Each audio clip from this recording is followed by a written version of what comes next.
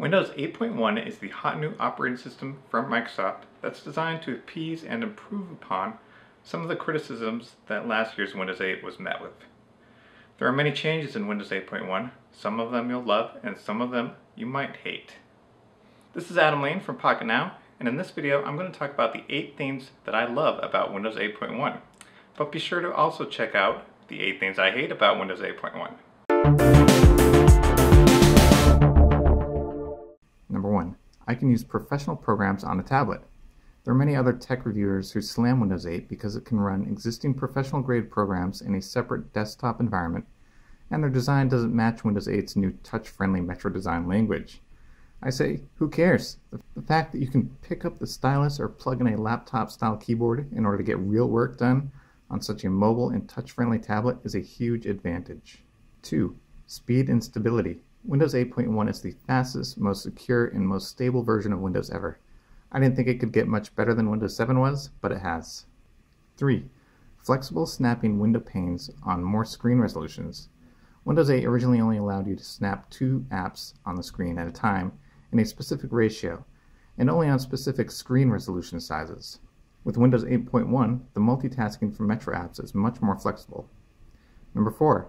Tab syncing in Internet Explorer. This feature has been on other browsers for a while, but now you can access all of the open web pages that are active on each of your PCs associated with your Microsoft ID. It doesn't sync them per se, but there's a pop-up menu that allows you to choose which PC's browser sessions that you want to load. Number 5. User Profile Cloud Sync.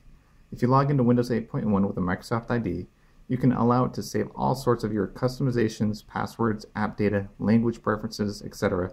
to your SkyDrive. Number 6. The app listing has some great new sorting features. You can now sort all apps by date installed or most used, in addition to by name or category.